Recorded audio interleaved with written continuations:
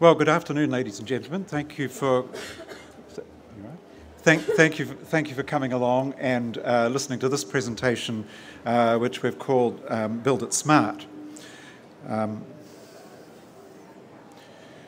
These are the things which I want to talk to you about this afternoon. First of all, just a very brief overview of some of the documents that are guiding rebuilding in Christchurch. And just so that you know some of the background that's in behind some of the things we talk about. Then I want to talk about improvements that can be made to houses that are damaged and have to be fixed up. Some improvements you could perhaps think about doing while that process is going on. And then the third thing I want to talk about is some improvements that you could make to existing houses, just in case you're interested in improving the resilience and performance of the house that you currently own, or one that you might be thinking of purchasing. And then some things that you might like to consider if you're going to be building a new house. Right. So the first thing in relation to documents that is that there's been a huge amount of research and studies done now since the Canterbury earthquakes on how we can actually make more resilient and better houses, not only in Christchurch but throughout New Zealand. And this is what we refer to as the green zone puzzle. What do you actually have to do? Well, first of all, there's understanding of the land, the future land and performance, and how that will impact on the kind of house that you will build. And next then is house types, and some understanding of what sort of types of houses perform better than others, what sort of shapes and geometries and heights and stories and things have performed better in earthquakes than others around the city. And most of you, if you live in Christchurch, will be familiar with a lot of those things, but it's important to draw your attention to them.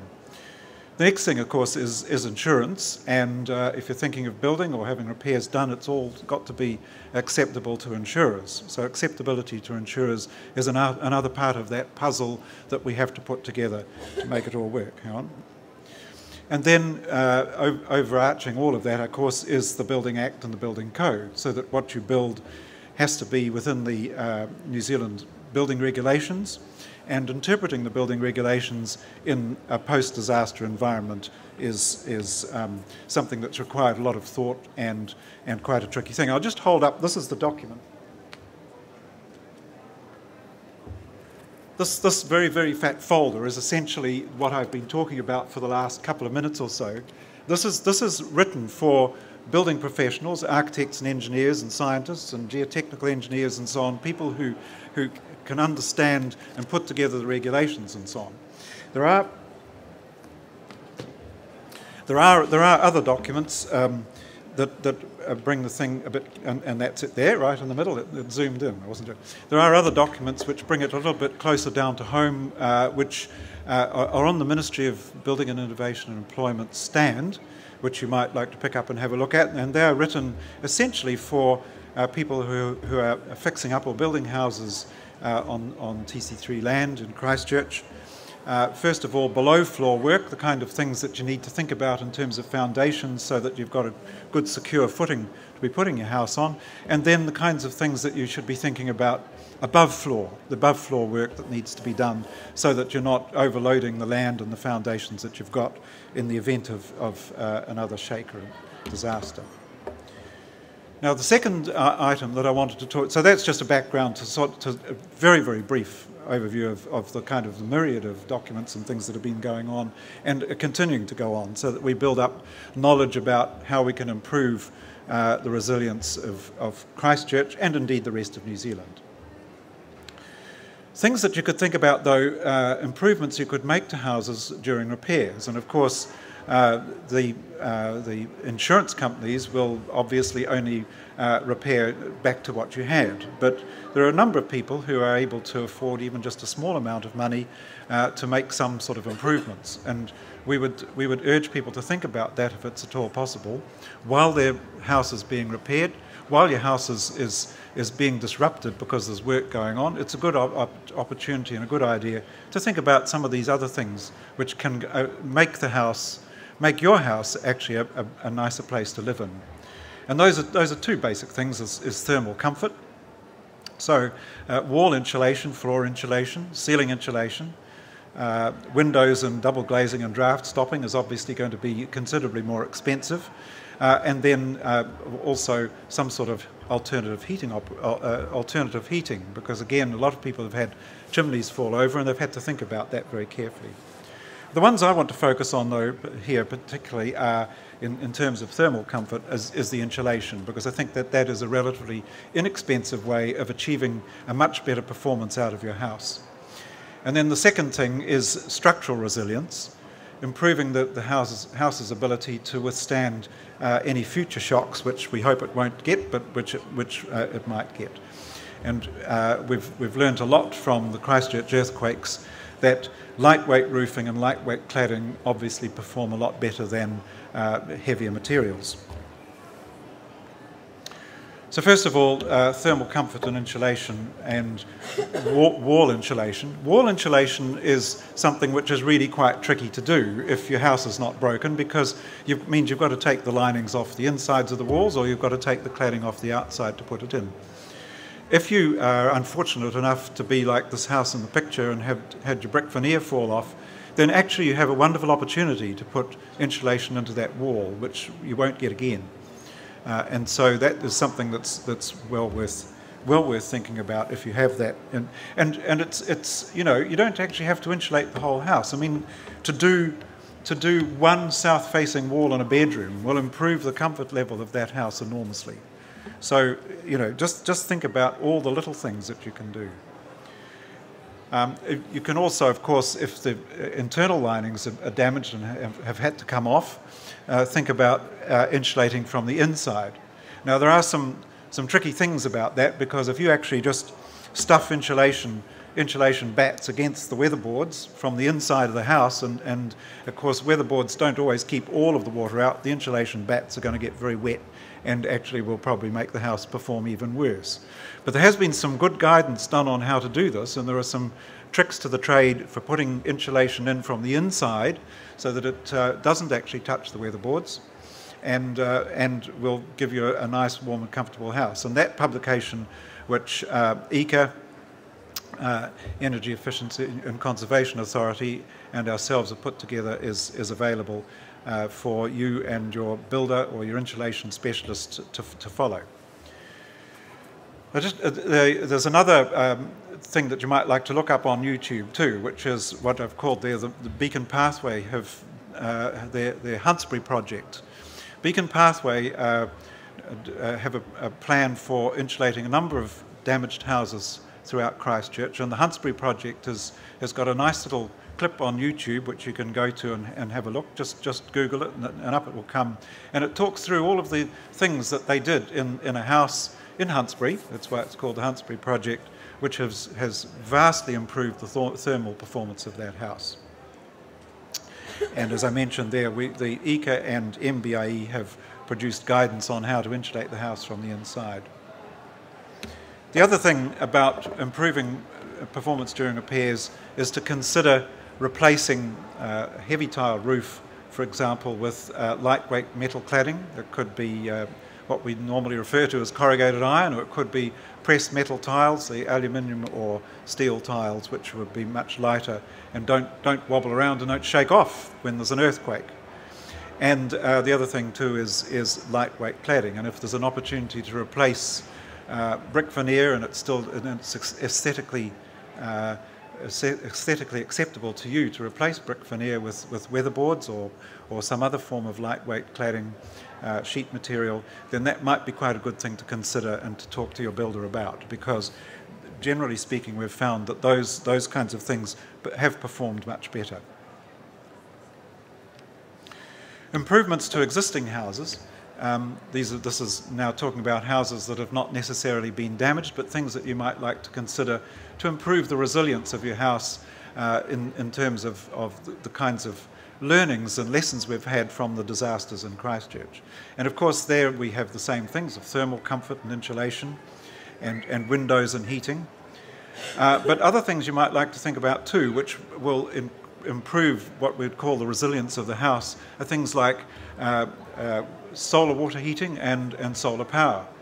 Because an awful lot of houses in Christchurch for a long time, people's homes were without services, and it's often often not terribly expensive to in fact improve the serviceability of your house through some sort of disaster by putting in that kind of future-proofing and so on. And rainwater collection is another thing there which you can do. So again, we'll just have a look at that. In terms of the thermal performance, the same sort of thing applies. But if you've got an existing house that's not broken, obviously you're not going to pull the outside off it. But there may be opportunities to insulate walls from the inside. And certainly don't forget, if you haven't done it, the ceilings and floors, because that is relatively easy to do. Sorry, I can't hear you. Could we perhaps take that afterwards? Because there is a roving microphone, and if you could hold on to that, because I think there is... Okay? These are other things that can think about. Photovoltaic panels are greatly reducing in price, and the more that we go on buying them, the more the price will come down. And solar water heating is also something that you could think about as being an improvement to an existing house. And those are things which we in the ministry are urging very strongly that people think about in existing houses and in new houses. Also, rainwater collection. And there are also, you might not want to be doing what the people on the right are doing and putting in a huge great tank like that, but there are a large number of rainwater collection systems that can be tidally fitted in and around your house. You need to check with the local authorities about that, because some of them have caveats over the way that or what you use the rainwater for. There are health issues obviously to do with that, but generally speaking, if you're using it as grey water for gardening and outside work and washing cars and things like that, that's not an issue. And then things that you might like to think about when if you're building a new house, and if you've got a new house in your sites. And again, the same things crop up, don't they? Structure and foundations, obviously you have to get that right for the land that you've got, and wall cladding and roof cladding. Thermal comfort issues and water heating, solar power and rainwater collection, again, things that you should be thinking about for new houses. There's a lot of stuff that you can buy and put into new houses, but I think it's worth really thinking very carefully about what you want out of your house, and not be guided into thinking, well, we need to just really have a very big house, but because you might not necessarily need to have that. So what I've listed here are a few things. Design quality is really important. Make sure that you've actually got a plan that works for you and that you think will work for you through into the future. Look at the sort of location and orientation.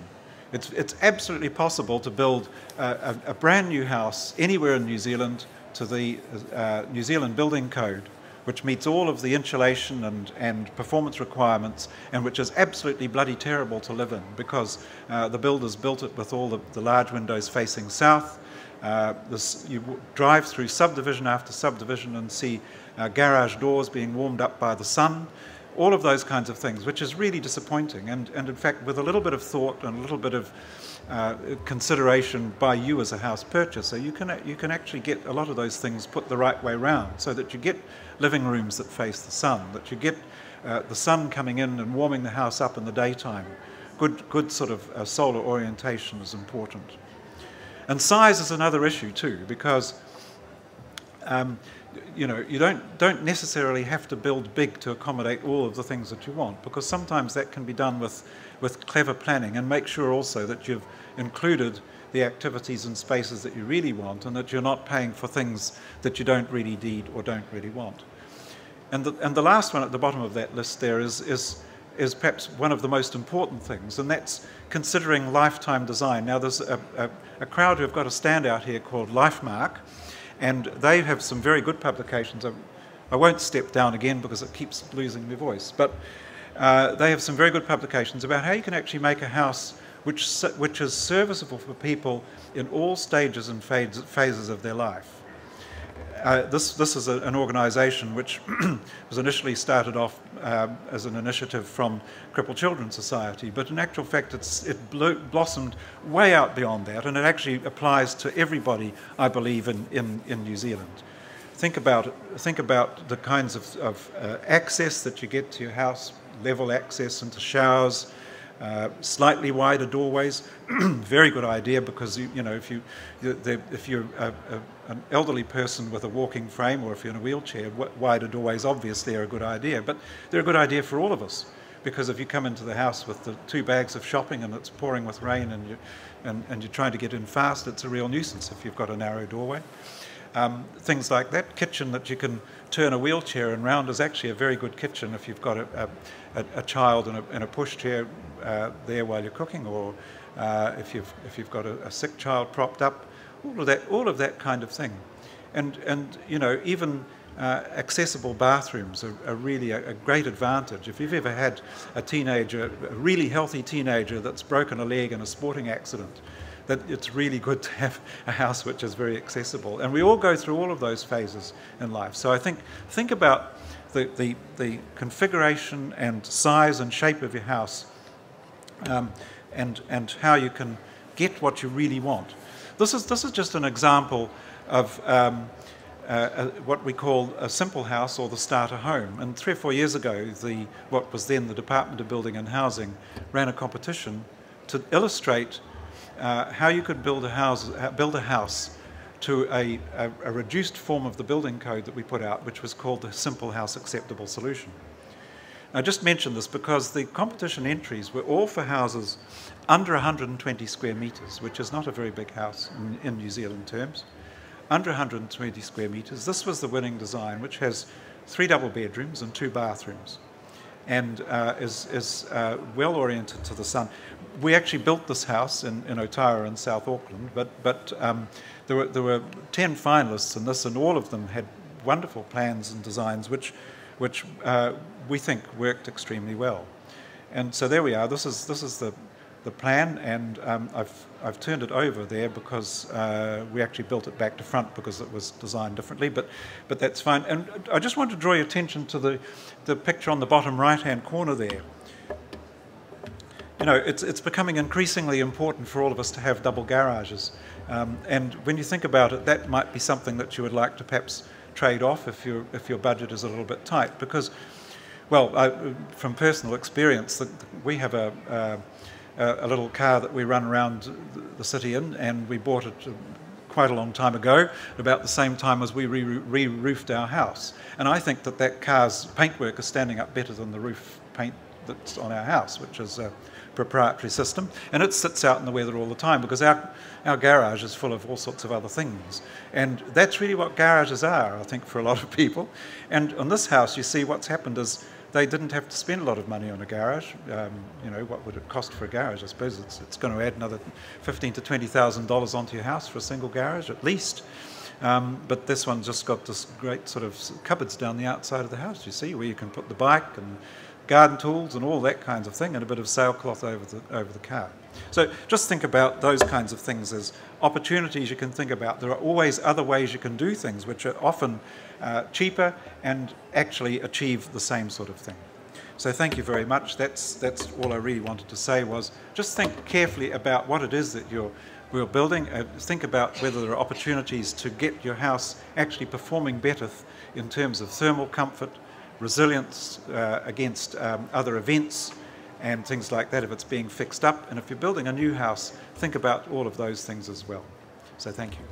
Now we can take questions, and I think there is a microphone that can go around. How long did that take? About 15 minutes? Could you keep up? You mentioned capturing solar radiation and lightweight structural buildings. Is there anything that's been developed as a result of the earthquakes so we can easily increase the thermal mass in a lightweight structural home? Well, I mean, the short answer is no. I mean, lightweight is not mass.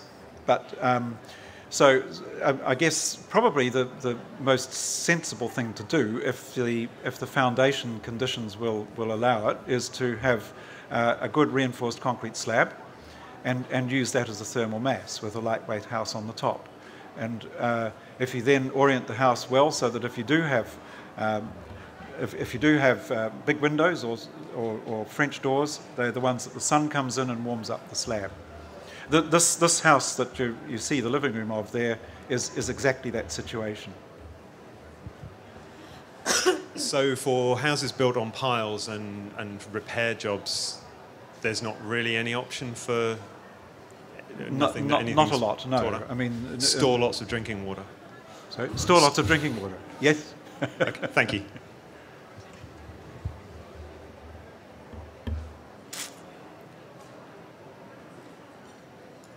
There was a question earlier while I was talking about foam insulation. Is that still a question?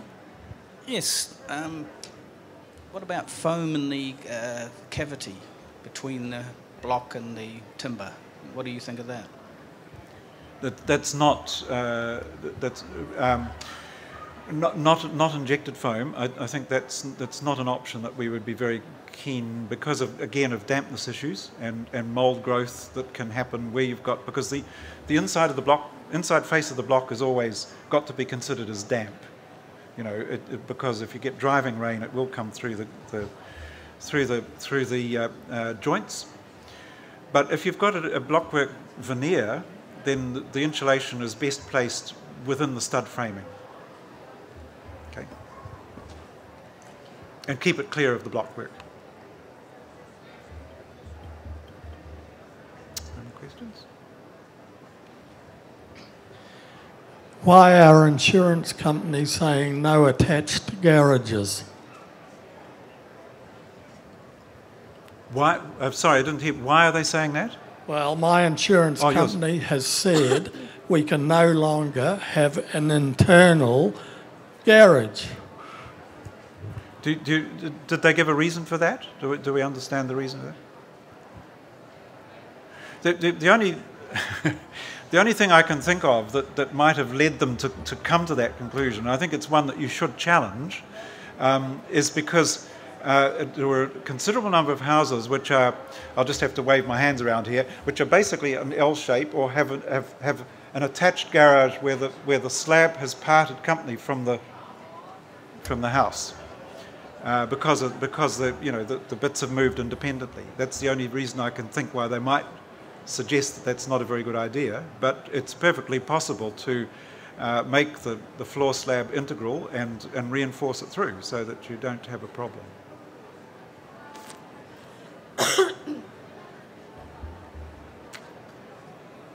All good? Okay.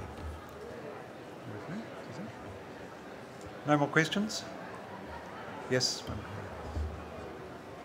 Oh, we need a microphone. Do you know what was the capital cost of the house that won the competition? This one that's up on the screen? That's right. My mental arithmetic's failing me at the moment, but it was about $1,700 and something, $750 a square metre. So if you multiply that by 120, and that's not including the price of the land. That was the build cost. Now that was there's a lot of explanation that can go around that. The competition was actually asking for houses of $1,400 a square metre for multiple build. And we reckon that multiple build usually would reduce the price of a house build cost by around about 20%. So this one kind of just comes in, just sneaks in under that. So, yeah, but I do remember it was about $1,750 a square metre.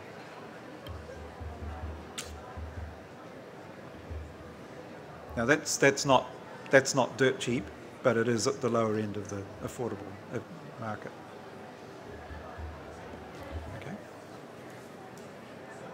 Oh, well, if there's no further questions, thank you very much for listening. That's one here.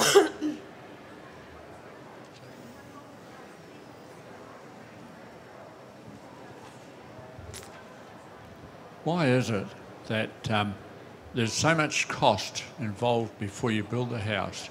You've got your planning consents, you've got brands fees and that sort of thing. When you're building a house, you talk about your square meterage cost, but on top of that, you've got a terrific amount, probably up to $10,000, to get your consents in that. Now, why is it that these haven't been cut back and brought into a reasonable charge? I mean, Brands is charging, what, something like $2,500 for their permit or their contribution to a house. And then you've got the local bodies coming in, and you've got all these government regulations that are pushing the price of a house up. We used to build a house and pay, I remember we built a house about 8 years ago, and I think our building permit was $1,500. And the inspector said to me, "You're lucky you're not building in another few months because it's going to be $2,500 and it'll keep going up from there." And this is something that I feel that the government should be looking at, and you people in the Ministry of Business, Innovation and Employment should be looking at and saying, why and how can we get rid of these things? Thank you. Yep, I can empathise with you totally about that, and there is considerable amount of work being done to try and bring those compliance costs down. Ultimately, though, the fees are set by the local authorities and so on. So, you know, but we would agree that they are high, and in many cases are, you know, quite prohibitive.